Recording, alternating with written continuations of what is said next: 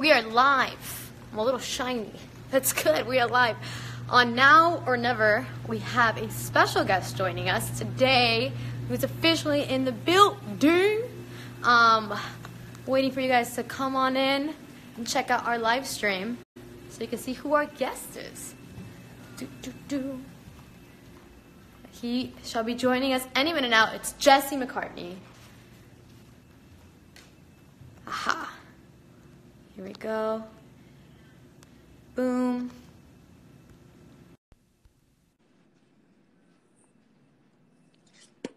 Hello, K-Let's 86. ¿Cómo están? ¿Cómo están? ¿Cómo están? Hey, Janelle. How are you? I'm good. How are you? I'm doing well. I'm here in the studio. I'm getting ready for our interview here in just a minute. I know. You made it to ESPN LA. Are you excited or what? I'm super pumped. I love ESPN. I love your show. I love what you guys are doing. Should be exciting. Yeah, it's cool because we get to mix up a little bit of everything. It's not just sports. We talk pop culture. We'll be dabbling a little bit with your music. Give us some details. Love it.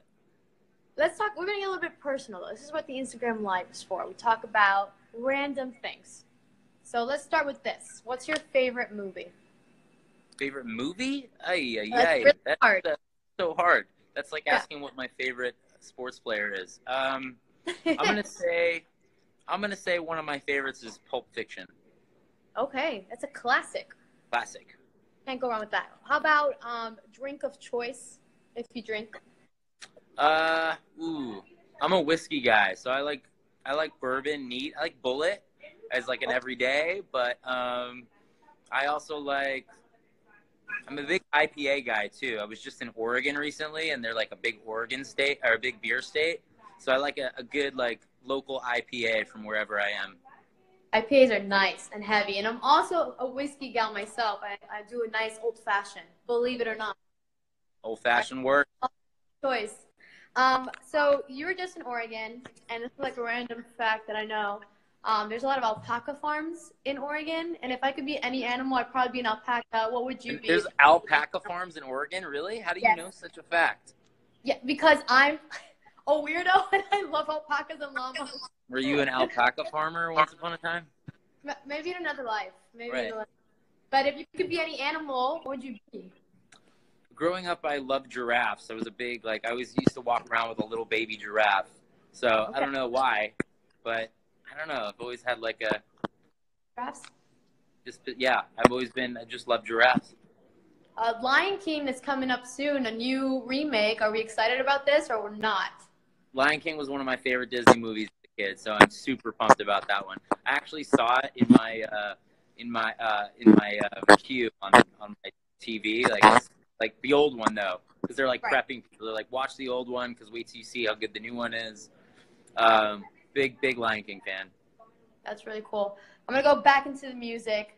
Talk to us a little bit about how the music industry has changed, like the power of social media and how we stream everything now, like no longer selling albums. What do you think about that? Yeah, I mean, social media has greatly changed everything, right? I mean, now it's a matter of what you're doing every day and what you're eating for lunch more than it is necessarily your music. The music's important and it is the foundation and the backbone, but I think now more than ever as an artist, you have to be willing to share the sort of behind the curtain moments and the things that go on behind the scenes that you otherwise once never used to share. At least, growing up, I didn't have to. And now it's a completely different world. Yeah, because you've been in the industry for so long, but now it's like you have to be even more vulnerable, like in sharing your personal side as well. Yeah. I mean, you have to be, the fans just want to see you and they want to know who they're investing their time and energy into. And they want to know what you stand for and they want to hear a voice behind, outside of the actual album or the song or whatever it is you're promoting. Yeah. Well, switching it back, you see my random pace of interview style. You'll get used to it. Tell us about your first memory in the sports world. What's like the first game that you ever went to that you can remember? Ooh, it would have to be probably a Yankees game back in the Jeter era. I grew up like, you know, when the late 90s. Okay. So like, you know, Derek Jeter, Paul O'Neill, Bernie Williams, Scott Brocious, Chuck Yeah. Knobloch, like Tino Martinez, like one of the best, arguably one of the best Yankee teams to ever play. And it was at the old stadium back before they built the new one, where there was just like, there was so much history, and like Babe Ruth used to play there. I mean, it was like one Right? of those places where like peanuts from like the 1900s are still on the ground, you know, the early 1900s. Oh It was my God. it was a place where we'd go. My father used to take me all the time as a kid. So a lot of great memories about watching the Yankees growing up as a New Yorker. Well, tell me this. Recently they announced that there were like maybe potentially be changes in the MLB. What are your thoughts on that? Like having a universal hitter and then changing like how long it takes to pitch. I think it's like 20 seconds, right, or something like that. I don't know if you had a chance to talk about that. I like the pitch rule. I think that that's fair. I mean, the game is so long already. You Right. have three. You know, you're lucky if you get a 3-hour game, right? So. Right. You know, and for regular season games, I think they're looking at ratings too. I think they're looking at like who's tuning in, and who has 3 hours during the week to watch a You know, even the Right. Yankees. I mean, one of the the most popular ball club in the league. You got to speed the pitching up. I don't know what's the new hitting rule that they're talking about. I think they're trying to have a universal hitter, and then also another rule. Yeah, and then another rule I think as well is like you can change a pitcher after every three batters or something like that. I mean, look, the game has to progress, right? I mean, things have to progress as technology moves forward. We have to be willing to move forward with technology. Otherwise, I mean, it happens in every sport. Right. You know, I think the challenging, I think, was the biggest thing for baseball to get over when it came down to challenging play calls Right. on the field. But if you look at every other sport, for the most part, you can do that. I mean, the game has to move forward. Like spicier. Like I feel like the NBA does an amazing job, you know, having All-Star Weekend and like all these fun like events, and like the athletes are so involved on social media as well. What do you think the MLB has to do to make it to have more of our generation like tune in and maybe not be as long? It's a good question. I wish, I mean, if I knew the answer, I'd probably be working for MLB.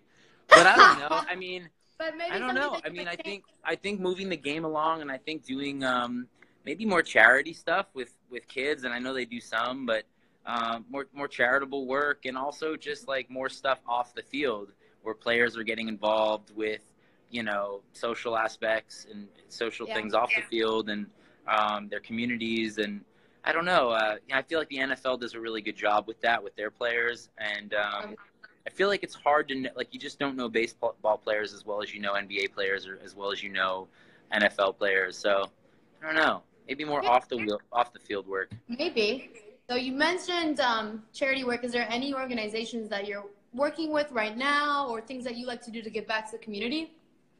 Yeah, I mean, I love anything and everything that involves children. I work with a foundation called Love Your Melon, where they sell really amazing beanies, and then they give one to a child in need at a children's hospital, and half the proceeds go to funding research for cancer, pediatric cancer, and other diseases with young kids. They're just an amazing company. They're out of Minnesota. I've been working with them for a long time. Absolutely love them. St. Jude's Children's Hospital, I like to go and visit, go say hi to the kids, you know, it really changes their whole day when you get to like just pop in, say a quick hello, maybe sing a song. A few months ago, I went into the Children's Hospital here in LA and did a few songs, just to kind of, you know, and honestly, it's the most fulfilling thing for me outside of my everyday career is doing stuff like that. And I think, you know, it's sort of your responsibility at the same time to make sure you do stuff like that. Well, one last question before I let you go and we hit it off, and now or never. Tell me this, what does like a normal day for Jesse McCartney look like when you're not in the studio, you're not acting? What do you like to do? Sure. So it's funny because it's not really that exciting when I'm not on stage or performing or touring or writing or like doing anything in front of the cameras.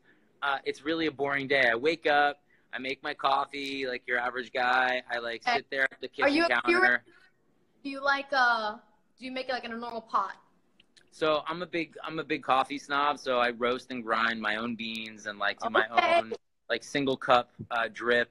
And it's got to be like a really, really good medium blend. Anyway, I could go on and on about coffee. So I have my coffee in the morning, and then I have some breakfast. But usually I just have coffee. I'm not a big breakfast guy. I usually go to the gym at around 10. Go to the gym. I'm done by like, I don't know, 11:30. And then like from noon on, I have meetings or phone calls or whatever I have to do on the phone.